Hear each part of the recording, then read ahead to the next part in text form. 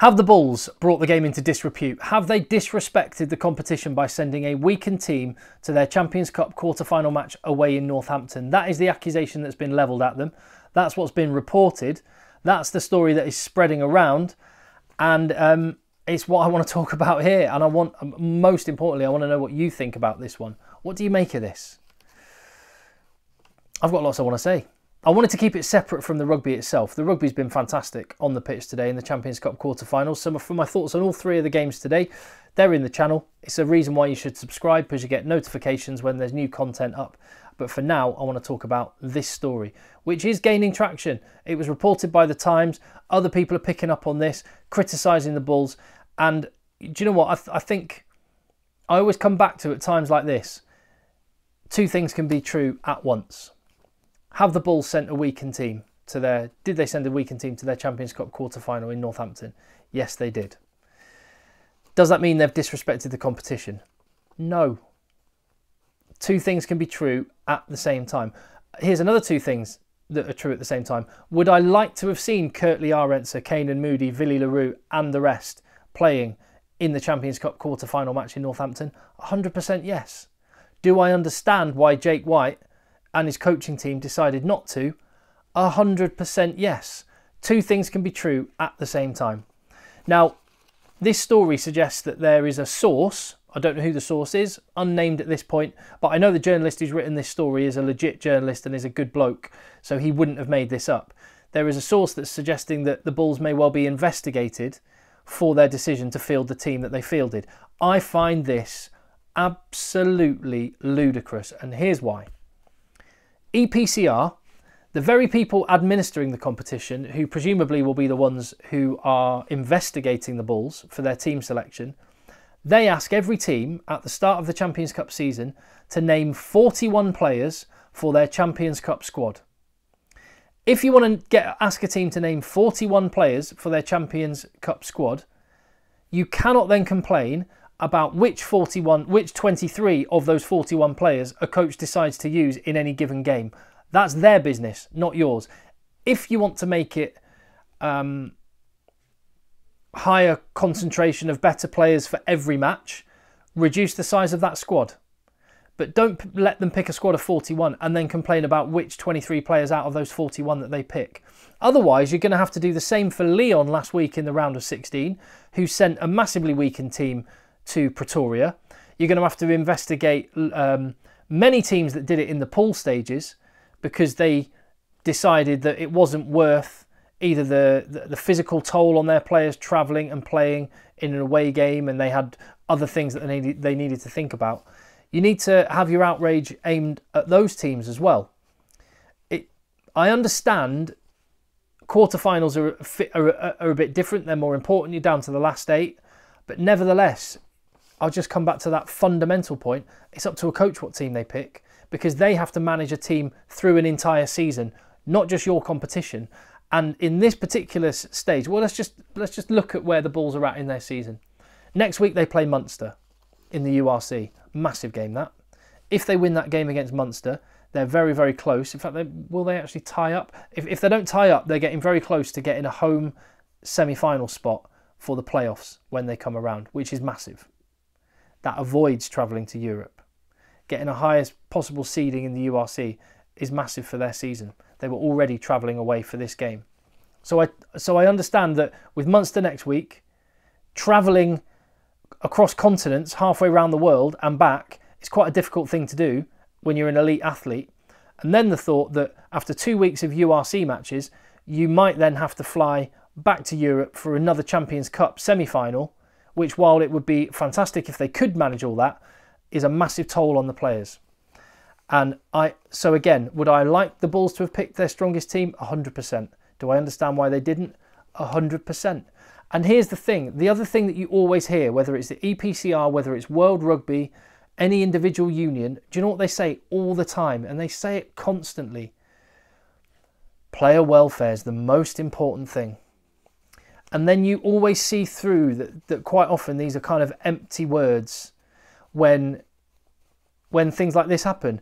Player welfare is the most important thing. Okay, well, we want to take care of our player welfare and not send them halfway around the world a bunch of times. But you can't do that because I want my competition to be the most important and the best thing it can be. Well, again, you can't have both things. So this player welfare stuff, they like to talk a good talk, but when it comes to it, like it's the perfect example. We've had this week talk about a World Club Championship. In other words, more games, more travelling around the world. Why? Money. At what cost? Player welfare. They talk about player welfare, but when it actually comes to it, that's not the biggest priority. Money, prestige is. And I get that that's important, but just don't lie about it. Just be honest about it. Just say you've really screwed up our competition here and our sponsors aren't happy and there'll be people watching, our viewing figures won't be as high. And then the discussion is, well, okay, well, how do you solve that? Maybe have a think about your scheduling the season before you start. Maybe stop tinkering with the competition and changing the rules so you can introduce a round of 16 and getting to this point. Like, have a think about how you structure in your season so that when you invite teams from another continent halfway around the world, you take into account the fact that all this travelling might be going on and they have other priorities that they need to think about. It's just never joined up, is it? And I mean, I say this to my kids. I say to my kids, and I've said that, you know, they're teenagers now, but I've said to them all the time growing up, there's choices and there's consequences. And this is exactly what I'd say to EPCR and rugby administrators in general. There are choices and there are consequences. The choice was, and the choice you made, we would like to have South African teams in our, what was European Cup, now Champions Cup competition. We'd like the South African teams to be involved. Okay, that's your choice. What's the consequence? Consequence number one, money. Great, opens it up to a massive rugby mad South African audience. Totally get it. Synergy with the URC competition and league placings in that. Totally get it. Makes absolute sense. Those are both consequences of that choice. What are the other consequences of that choice? Well, there's a couple. Firstly, South African teams do not have the 25, 30-year history with this competition that French, English, Welsh, Scottish, Irish, and more recently Italian clubs have. So it doesn't mean the same to these fans in South Africa as it does. I've loved this competition for 25 years. I grew up and some of my favourite rugby matches watching are Champions Cup games. South African fans haven't got that connection with the competition yet. That's going to take time. So you chose to have them in. The consequences, this relationship with the competition is going to take time to build.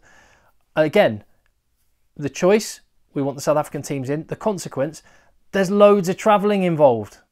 And that means that coaches are going to have to make difficult decisions. So once again, I'll read a story like this.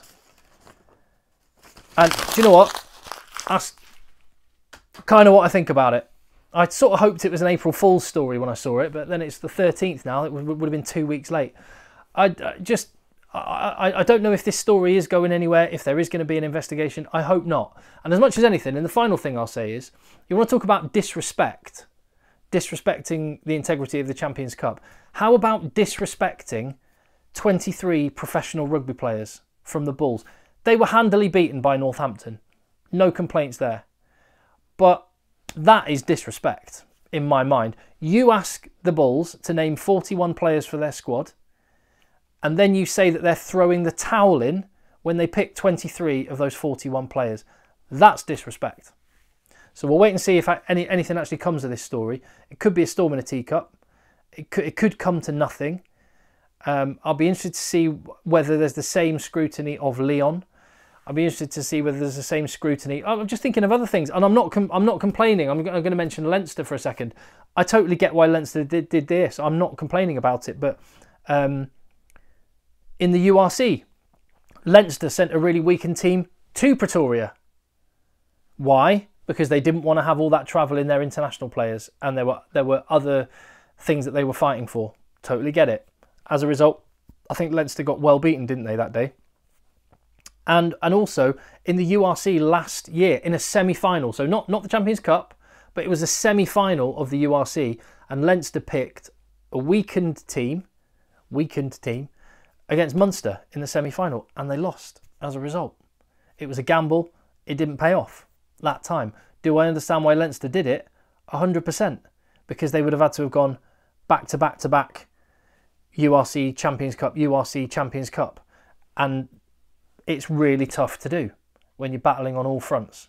So would I like to have seen the best Leinster team last season in the URC semi-final? Absolutely. Do I understand why Leo Cullen made that call? 100%. Same goes with Jake White now. So there's my thoughts. Hopefully some of that made sense. And I want to know your comments down below. I'll see you on the next video, which hopefully will be more positive and more rugby.